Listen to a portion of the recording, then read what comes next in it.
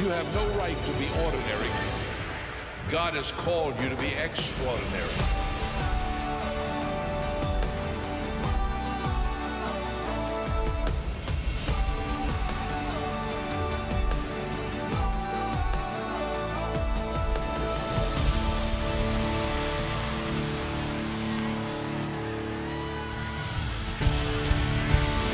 Good morning, Liberty. Come on, let's stand and worship.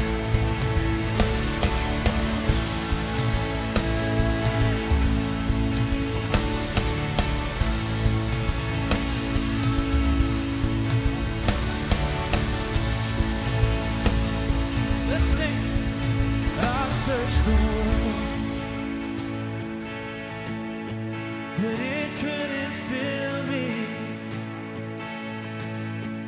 Man's empty praise, the treasures that fade are never enough. Then you came along and you put me back together. Now every desire is now satisfied here in your love. Come on, we sing. Oh, there's nothing better than you. There's nothing better than you. Oh, there's nothing is better than you.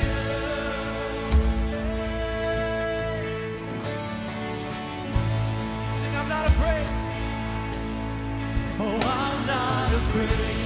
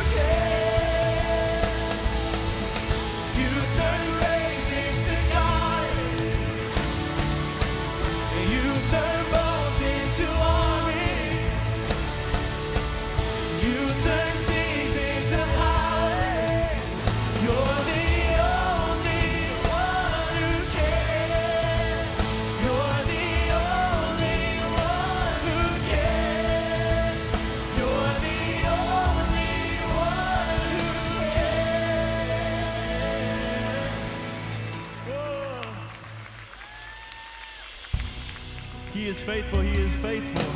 Amen. This morning we worship him with hearts of gratitude, for he cannot fail. Let's sing this together. I am holding on to faith,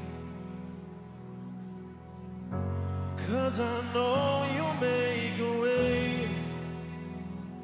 I don't always understand, I don't always get to see, but I will believe it, I will believe it. You make mountains move, you make giants fall, you use songs of praise, lift it up, to say, I've seen you do it before. I will speak to my fear, and I will preach to my doubt. If you were faithful then, you'll be faithful now. Yeah, I know it's true. Yeah, you're still faithful today. I am standing on your word, calling heaven down to earth. You will fight my enemies. This will end in victory. And I will believe it. Say, I will believe it. I will believe it. And you make mountains move. You make giants fall. You use songs of praise to set prison walls. So I will speak to my fear, and I will preach to my doubt. That you were faithful then, you'll be faithful now. Say, you were faithful then, you'll be faithful now. And I know you never fail. And I know you never will. One more time. And I know you never fail.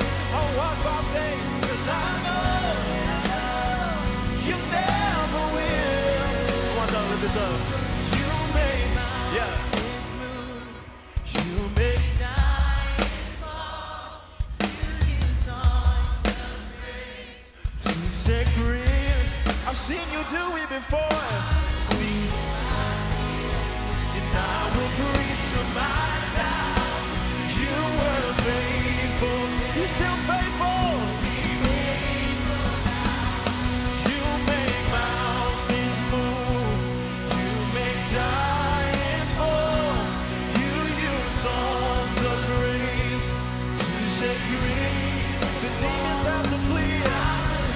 Yeah. And I will preach to my doubt. You were faithful then, you'll be faithful now. If you were faithful then, you'll be faithful now. Give him glory. Hallelujah.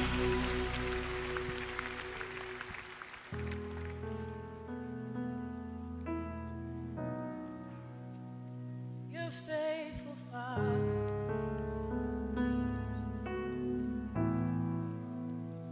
None like you, Jesus.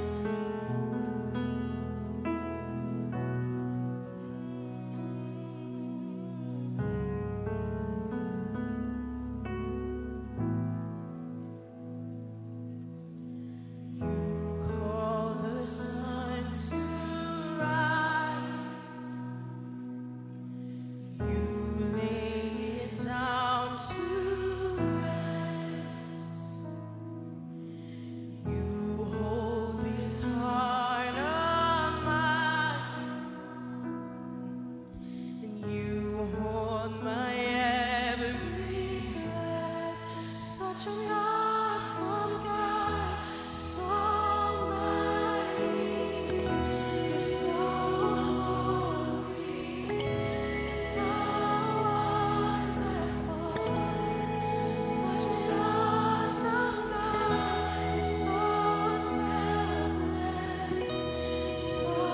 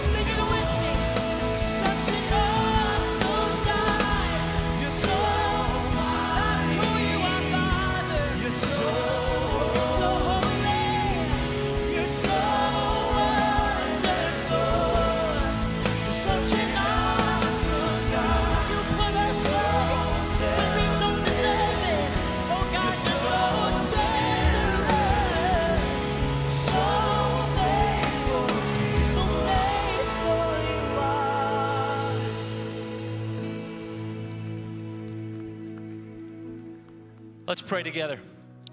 Father, today we do thank you for how awesome you are, how great you are, how good you are, how kind you are, how gracious you are, God.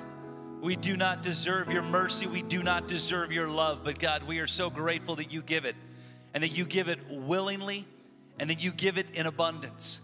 God, we thank you for the passages of Scripture that tell us that with you all things are possible. We thank you, God, that you've told us that even going beyond what we could ever desire from you, God, that you do abundantly more, and we are so grateful. God, we are so grateful for the gift of your Son, Jesus.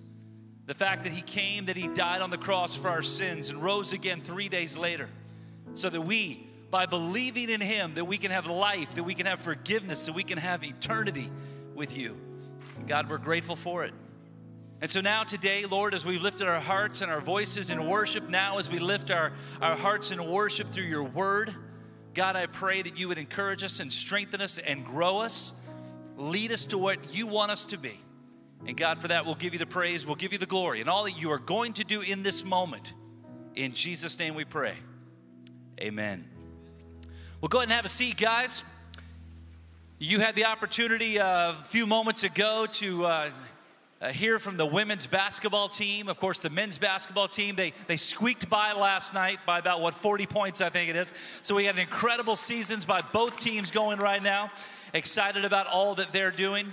And also want to introduce to you today, they're here, they're all together, which we're thrilled about.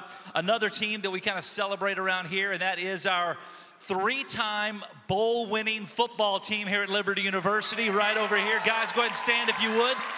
All of our football team, go ahead and stand. Great to have you guys here.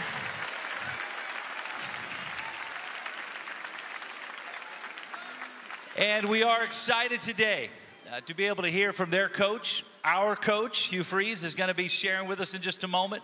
But before he does that, I want to remind you about the opportunities that you all have to get involved and to serve and to make a difference.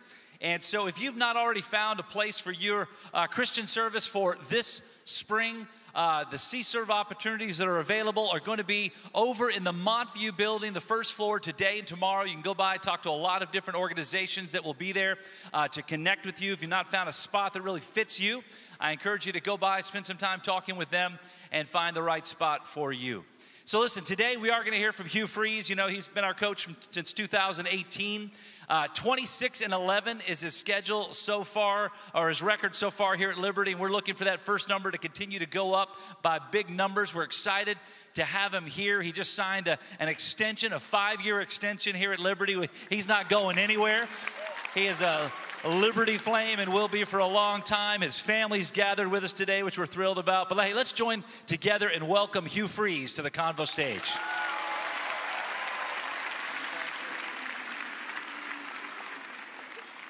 Hey, can we do that a little louder? Come on, Hugh. Come on, a little louder. So it's an honor to be with you. Listen, we have Convo in our football offices every Monday, Thursday, and Friday evenings. I do Monday and Thursdays. Pastor Gomes does Friday. And I'm just going to share with you today, as quick as I can, just some of the high points of our convos throughout the season and the points that I taught to our team. Let me say first to our football team and our staff, they are my family. We are imperfect and all the things that come with life, but they are my people. They are my guys. They are the ones that I do life with. And we just want to say on behalf of our family to you guys, thank you. You provide for us one of the best atmospheres to play in every Saturday. So we applaud you. So guys, give them a hand. You guys are incredible. And we want to continue. We want to continue to make this one of the most difficult places to play. And I know all the other teams feel the same. Basketball, softball, baseball, on, field hockey, lacrosse, all of the teams, volleyball. So we need you to be part of that. So thank you for doing that. So, what day of your life, when measured, would rank near the top? What day, there you go. I don't know what he said, but I heard somebody. He said his birthday? When is your birthday? Everybody remember his birthday. But that's a great answer. So if we take out the salvation day, if we take that out, obviously that is one of the greatest days. I'll never forget where I was. I was in my grandmother's and my nanny and papa's house, and I was nervous. You know what guys do when we get nervous? You know, we get fidgety, and I remember vividly. She had on this little hallway this washer and this dryer, and I would put my hands on it and I would rock back and forth because I wasn't quite sure how to tell them what I was really feeling, what I was wanting to do in accepting Jesus. So obviously that is the pinnacle. But what day, when measured in your life, would rank near the top? Charles Billingsley, you have an answer? I think probably the day I was called into ministry when I was in 7th grade. Good one. You remember where you were that day? I was in a youth conference in right outside of Seattle, Washington. Yeah. Somebody down here, what day, when measured in your life, would have to rank near the top? Somebody, come on. Right here. Outside of the day you accepted Christ, do you have another day? The day my brother accepted Christ. There you go. Hey, we'll sit in it. It's always about Jesus, right? So, all right, there was one up here. I think it was JB or somebody. Logan, first to graduate college in his family. I remember that, yeah. That's a great day. So all of us, as we think about these moments that create these memories of, man, that was a great day. That was a really good day. So I taught this year from 2 Samuel 23 about David's mighty men to our team.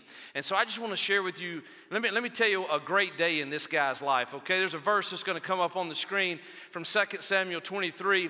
Now, 2 Samuel 23, you've got to know, I'm going to give you the quick version. David's been anointed king, right? He's been anointed to be king. He selects these 37 warriors, they're mighty men, these mighty dudes to do life with him. And I'm quite certain that before they said yes, that they considered the cost. Man, let me weigh exactly what could be. No way they could know everything that's coming, but they certainly had some idea of the landscape of things right now and what this would cost. And so let me tell you about a great day. This guy, when measured against the rest of the days of his life, this has to be a great day. One of the mighty warriors, say it with me, Benaiah. He was the son of Jehoiada, a valiant fighter from Kabzeel. He performed great exploits. He struck down Moab's 2 mightiest warriors. He also went down into a pit on a snowy day and killed a lion. Now, how many of you think that ranks up there? I mean, that's pretty. So we forget that these are real people just like us. They're doing life. Now, why in the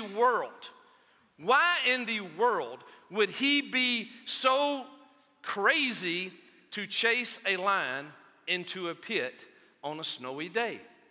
I've always asked myself when I see these things and these stories in the Bible, man, why in the world would he do that? And I want to suggest to you today that he did that because of what he witnessed his leader do. Man, he had heard the stories of God's faithfulness to this man named David, how David would kill a lion, how David would kill a bear. He had heard those stories, and in his mind, somewhere he had just believed in his heart that, man, if God would be faithful to David, then he will be faithful to me. And it gave him the confidence and the courage to not wander into a pit or accidentally fall into the pit, but to chase the lion into the pit and to kill it. I would ask you, like I asked our football team when we did this week. This was a week, and I'm doing it in 5 minutes for you, but I would ask you, who are you following?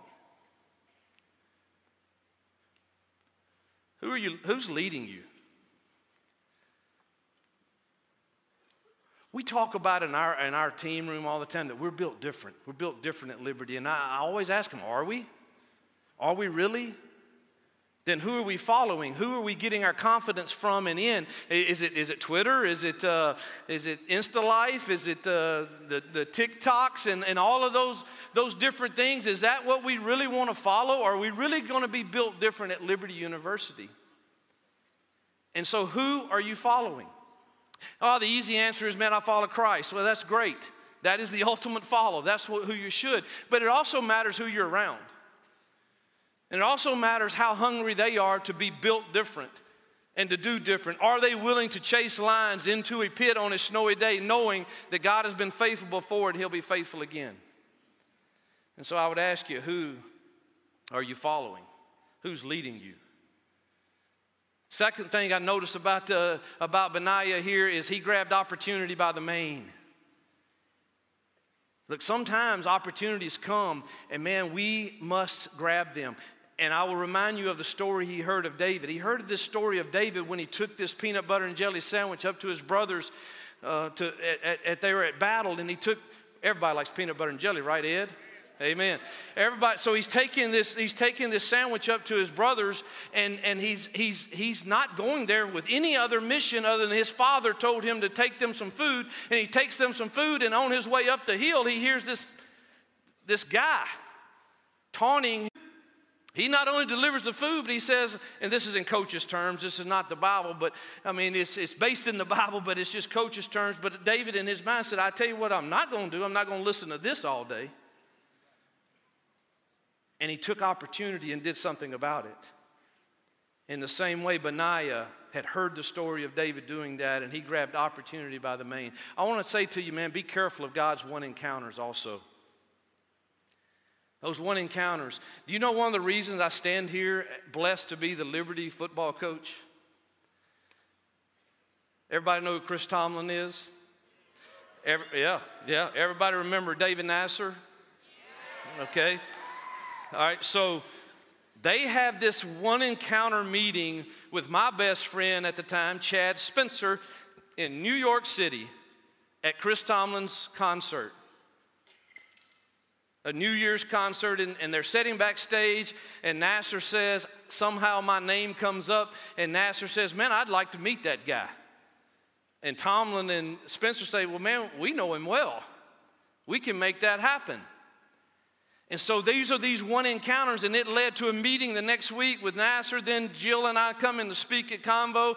Then one thing to another to be the head football coach. Man, God is amazing how he works things out. And I want you to look around right now. There's some one encounters that you're having, like Benaiah had with this man called David, and he chose to follow him, and he got to hear the stories of David. God has set you up for some type of one encounters, man, if we just acknowledge them. There's some one encounters in our team room, and when they shared this week on the one encounters that we have that are life-changing and life-altering, that just made me just thank God for his goodness to us. Always be aware of those one encounters. Lion chasers are much more afraid of missing an opportunity than mistakes or failures. I want you to hear that.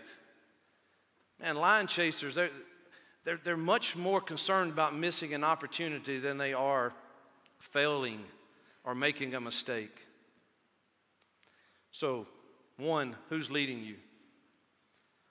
Find a leader worth following. And two, grab opportunity by the mane. Man, how many of you feel blessed to have the opportunity to be at Liberty University? Truthfully, we can be we can steal, the enemy can steal that blessing from us.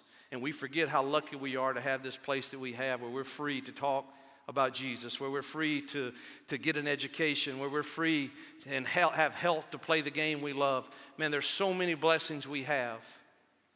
Imperfect, yes, but blessed, absolutely. Thirdly, no conflict, no story. There's a verse, no conflict, no story in 2 Samuel 23, in the cave of Adullam. It's coming up at some point. In the cave of Adullam. Now, there it is, surrounded by a Philistine army. How many of you think that those 37 warriors, we signed up for this, right? But I guarantee you, if it was me and a couple of our guys and we signed up, why did we sign up? We signed up because David was anointed to be King. Well, if you're anointed to be king, we're going to the palace, right? Well, this verse happens just 15 years since he's been anointed king. And I chose to follow this guy, and I had no idea that I was going to be sleeping in a cave and have enemies surrounding me, and I had to go fight to get water for my king. I had no clue that that was going to happen. And I want to just tell you, epic movies, the movies you really like to see, they have some type of epic conflict in it. And then we overcome the conflict.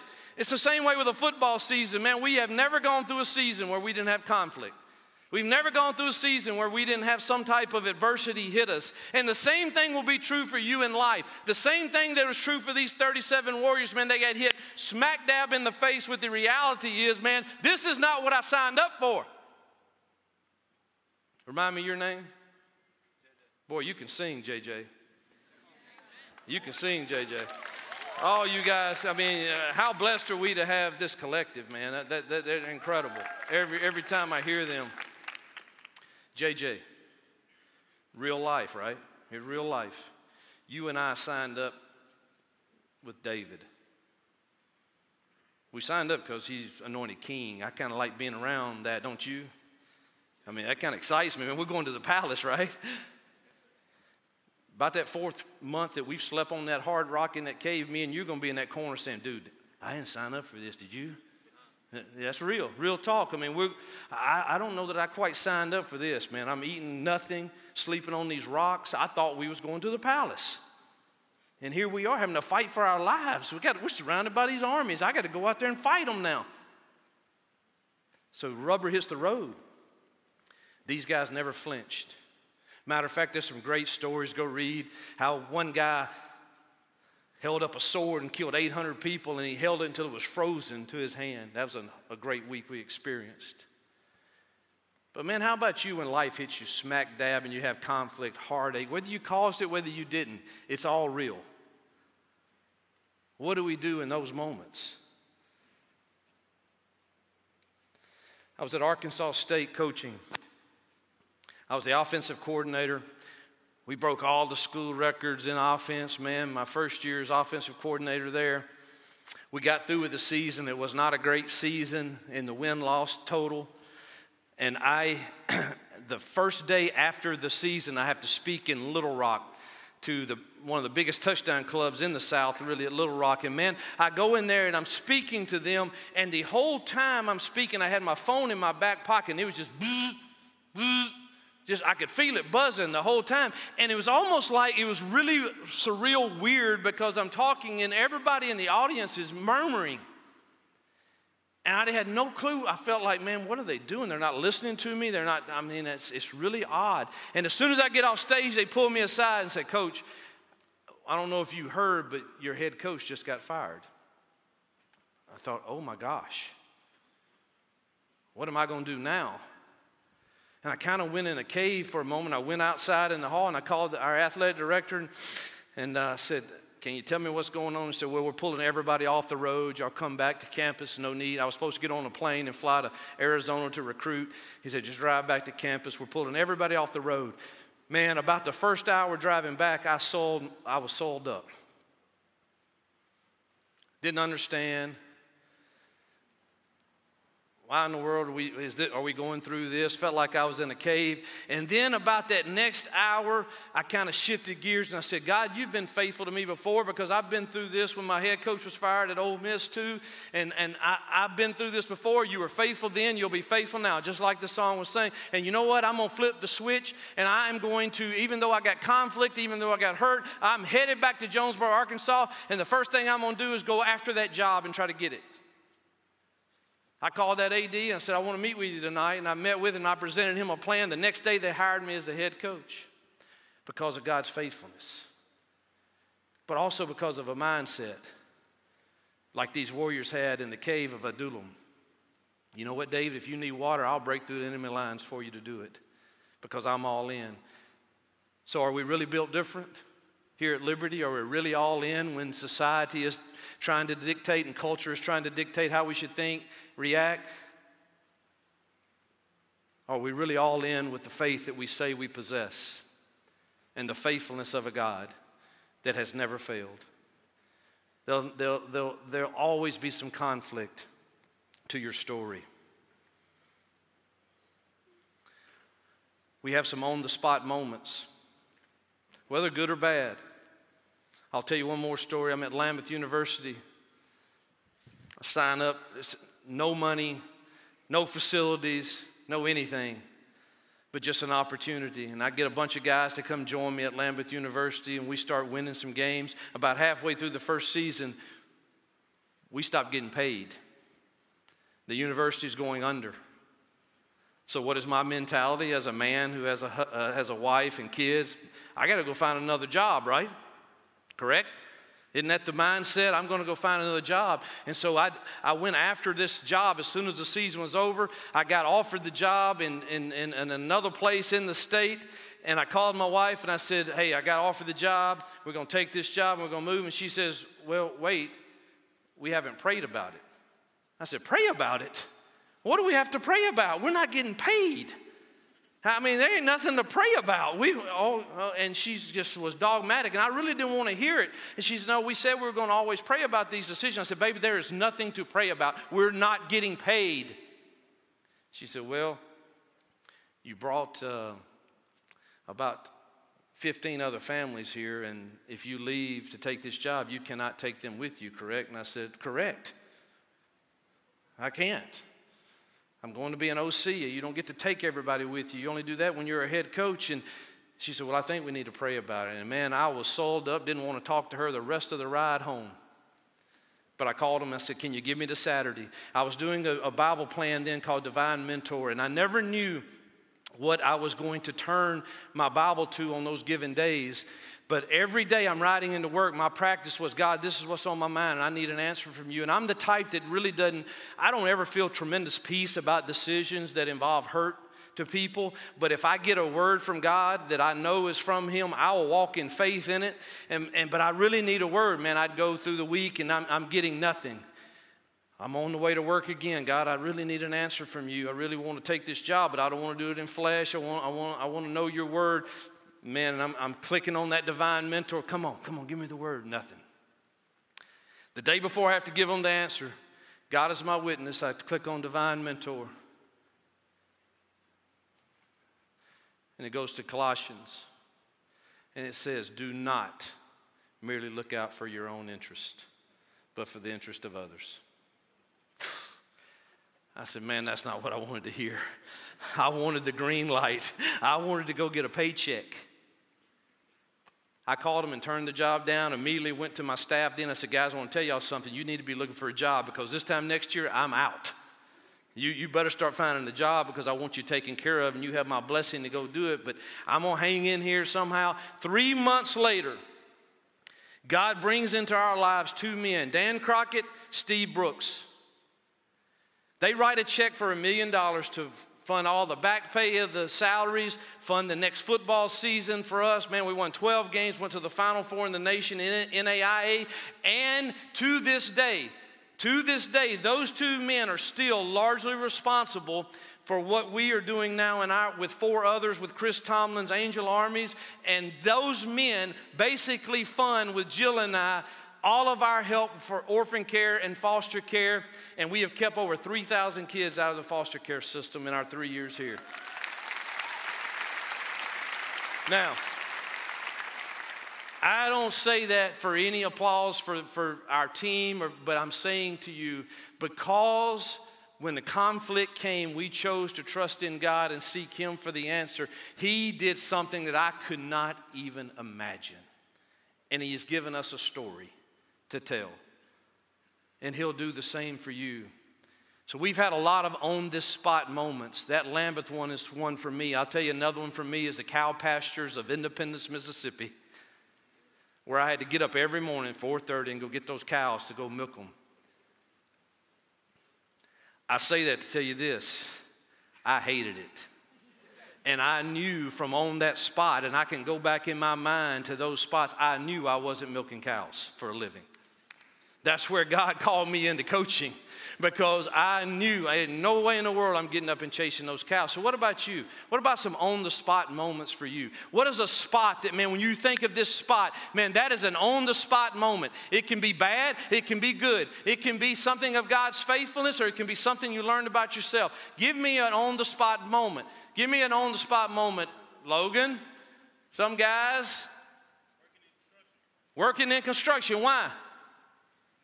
Miserable. You knew you wanted to coach then. That's when you came begging me to hire you, right? Yes, sir. Somebody else, an on-the-spot moment. There's got to be a spot, man. On the spot. This?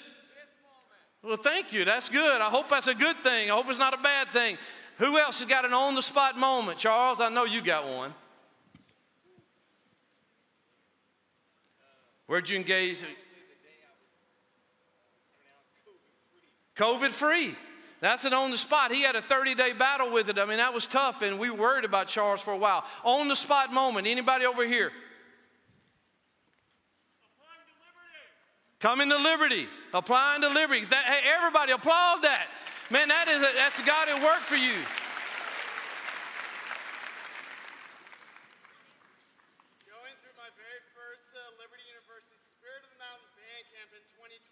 There you go. Thank you, band. We have a great band. That must be the band. So I want you to think of these on-the-spot moments. And some of you have some difficult ones too, no doubt, and we could go through those. I've had my share. I tell our team all the time, I'm not afraid to get in the ditch with you. I just am afraid of people that want to stay in the ditch. I'll get in the ditch with you, but we're going to come out. We got to come out the other side. And I want to tell you, the cave of Adullam is not where David wanted to be. It's not where the 37 mighty men wanted to be. But it was where they needed to be to realize, man, this is not about us. And it's not about me. It's always about Jesus. And it's there where David and those men learned a lot of great, great lessons. So don't be afraid of the conflict when it comes. He was faithful before, he'll be faithful again. And lastly, I'd say to you, man, consider the long game. This, if you haven't heard anything I've said before till I get to this, please hear me. Consider the long game. There's a verse in 2 Samuel 23 that kind of starts winding it up that says there were 37 in all. How many do you think are in here right now? 8,000, 10,000? Is that what it seats? I can't. This is what I told our team before our bowl game is, man, there were 110 of us. There were 37 of them. Are we considering the long game, really? Are we making decisions today that we're still happy with a year down the road, 3 months down the road? Are we considering the long game? Let me tell you a few stories. On December the 31st, 1759, Arthur Guinness leased a 4-acre property at St. James Gate in Dublin, Ireland. He foresaw that Ireland would build its Grand Canal adjacent to that gate, and it would give his brewery a built-in shipping lane to its backyard. He secured a 9,000-year lease. I have no idea why it was 9 and not 8 or 10, but one thing's for sure. He was in it for the long haul. His motto was consider the long game and act quickly. So before joining David's ranks, I'm quite sure the mighty men undoubtedly did some scenario analysis. Joining David Band of Brothers was a dangerous decision. I'm sure they thought long and hard, but once a decision was made, they acted quickly and went all in. One of the biggest mistakes we make in thinking of terms of one generation is not only short-sighted, it's selfish. Before the Battle of Long Island, General George Washington reminded his troops, the fate of the unborn millions will now depend upon God and on the courage and fight of this army. Abraham Lincoln, 150 years later, 13th Amendment was passed through Congress. The abolition of slavery was settled the fate of for all time. and only the millions now in bondage, but to unborn millions to come. Washington and Lincoln had their eyes on the third and fourth generations as who they're fighting for. Their dream wasn't about them. Just like them, David's mighty men were fighting for the next generation of Jews. I can hear David's inspiring his men.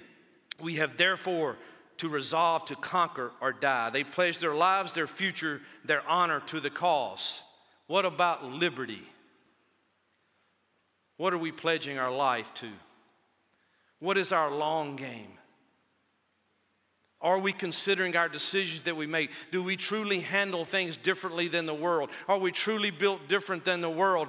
Man, in closing, I can only imagine each of David's mighty men as old men telling their stories. You know how we're going to sit around, JJ, when we're old and tell stories? You know how we're going to sit around and I'm going to try to one-up you, you know? You remember that day we were warriors for David in the cave and I went out there and I killed 500 with my sword and you're like, no, coach. I killed 600 though with my sword that day. We're going to sit around and we're going to tell all of those stories. Guess what? You're going to sit around and tell those stories of the football season. They're going to sit around and tell, man, y'all remember that practice when Coach Freeze went nuts on us? Y'all remember that time where we were down by 14 and we were able to come back and win it? You're going to tell those stories of the people that you met at Liberty University in your hallways or in your dorms, and you're going to tell the stories of Convo, and you're going to tell the stories of what Jesus did in your life, and you're going to tell the stories. We're going to sit around and we're going to have some scars because we're going to be in some caves in life. You know, I can imagine, I'm sure that their bodies were bruised and battered and they're a shell of their former self. I'm sure Josheb, man, he had bursitis in his shoulder for holding that sword up so long. Eleazar had arthritis in his wrist. Benaiah had a slip disc or two from running down into the caves to kill that lion. But they're sitting around and they're telling these stories. Their fighting days are over and they have considered the long game because the long game delivered the Jews. And by the way, you know where it ended up? David in the palace as the king. Now, what will our story tell from the time that we're together at Liberty? I have coaches that leave every year and they go off to other staffs, and we have players that graduate and go into either the workforce or something, and you have graduation, you're going into the workforce. And what is the story that they will tell? What's the story you'll tell from your days here? Are we considering the long game, or are you just, man, what's today bring? Let me just get through today. Let me just make a decision today, and let me just get by and get through. No, God created us to chase some lions. And he puts you here and equips you with people all around you that will help you do that. So be some lion chasers. I asked you when we started today, what day when measured would be one of the greatest days of your life outside of accepting Christ? I've had a bunch of those days, man. Some of them are these victories with these guys at Virginia Tech. The field goal goes through to win it. 3 bowl games. The Mardi Gras parade at the last one where our band came through. Man, that was like I just loved that. Our cheerleaders came through. I was fired up, man. That was a great day. Here recently, man, I had another one that just stands out as, man, when measured against all the others, it's pretty freaking awesome. It was my daughter getting married. Listen, I hated every minute of it up until when it happened. I was a mess. How do you give over something that you feel like, man, oh, God, I have to protect her. I have to do this, and you have to trust God with is how you do it. But she asked me to speak at it, and, man, I was a wreck. I was writing all the notes that morning just boo-hooing. No way I'm going to get through this. And I begged her, don't make me do it. She said, Dad, you're good at talking. And I said, I'm good at talking to a football team. I'm not. This is a whole different animal. Many of you know Jordan. And I tell you, so I got up that morning and I finally just said, Hugh, you got to get a hold of yourself. I talk to myself sometimes. And I said, I'm going to treat it like game day. And so I flipped that switch and I got all my notes ready. And the first thing I had to do was the first look with my daughter, my first one to get married. And man, I was just getting myself ready. I was sitting in the back pew of the church. They were going to knock on the door and I was going to walk out and see her on the front porch. And man, they knocked on that door and I said, all right, get yourself together. And I went out and I said, oh baby, it's game day. And she said, it's game day, Dad, I'm excited. I said, I'm so glad you're excited. And I like the guy, so that makes it doable. But I went and held her hand. I teared up a little bit telling her how beautiful she was. I did. But I wasn't bad. I wasn't out of control, you know. I was still doing pretty good until she says to me, Dad, I want to give something back to you. And she gave me her purity ring that I gave her when she was 14. And she said, I want you to know I honored you. I lost it. I lost it. And then I rejoiced that, man, she considered the long game. Because the long game is how many decisions can we make that don't bring regrets? How many decisions can we make that bring honor to each other and to God? That is the long game. And I'm here to tell you, some of you have made decisions that you regret. I've been there. It's okay. God is still faithful even when we're faithless. What matters, though, is from this moment on, how do we finish? Stats tell us that 0 to 19 is the first quarter of your life. 20 to 37 is the second quarter of your life. 38 to 56 is the third quarter of your life. 57 to 75 is the fourth quarter of your life. And I thank God that some of us have overtime. But you're only in like the first or second quarter of your life. And if I could just challenge you with anything for you to take from this deal is, man, make decisions that in a year from now, you are still happy with. Consider the long game. Consider the long game while you're in your youth. That when you get to my age, you're like, man, I did it right. Man, I love those people that are on my hallway. Man, I treated them with respect. Man, I honored God with those decisions. May you finish well. Some of you, man, you don't beat yourself up anymore. It's time to let it go. Accept the forgiveness of a heavenly Father that loves you. And play the next play. And then play the next play. But may you finish with the long game in mind that brings honor to God. And may we truly prove that we're built different here because of His faithfulness to us. And God, that is our prayer today, that we would finish well for you in your great name.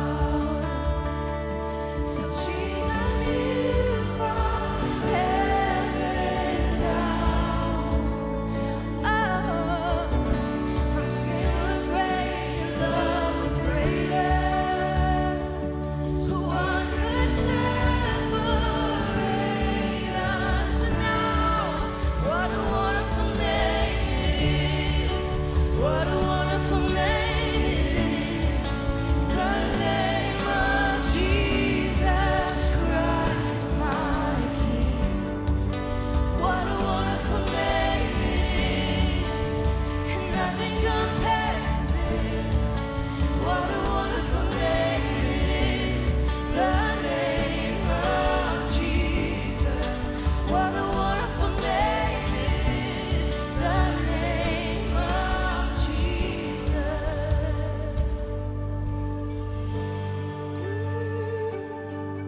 There's power in the name. There's freedom in the name. Oh, and death could not hold you. The veil tore before you. You silenced the bells of sin and grave. The heavens are roaring the praise of your glory. For you are raised to life again. And you have no rival. You have no equal.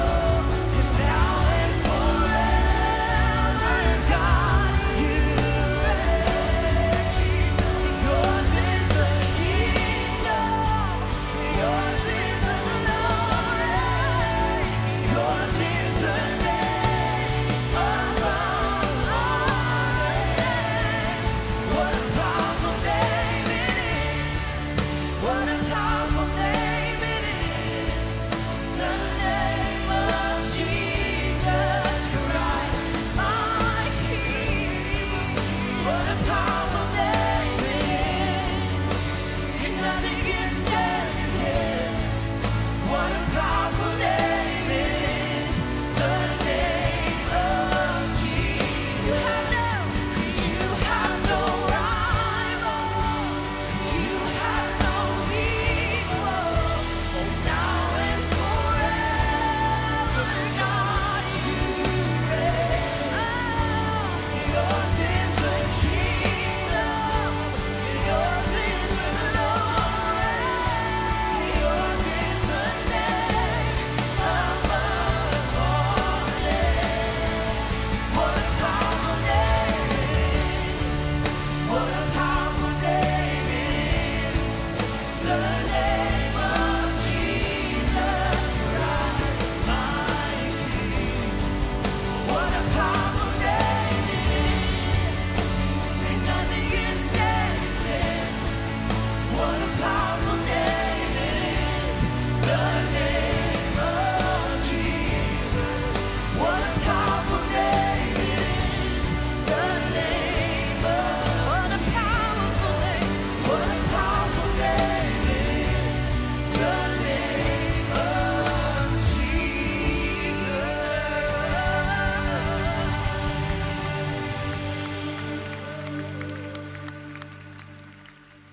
Well, what a great morning. Tonight, come back for campus community. Josh Rutledge is going to be speaking tonight. On Friday, Pastor Noe Garcia from North Phoenix Baptist Church will be speaking for us in Convo. Next Wednesday, Sarah Huckabee Sanders will be speaking. And next Friday will be our own president, Jerry Prevost, will be speaking in Convo. So we got a great lineup for the next couple of weeks. God bless you guys. We'll see you back tonight for campus community.